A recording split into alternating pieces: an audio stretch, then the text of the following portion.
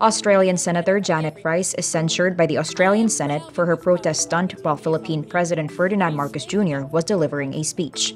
Before the sanction, Rice stands by her decision to raise a placard bearing the words, "Stop Human Rights Abuses," while Marcos was addressing the plenary.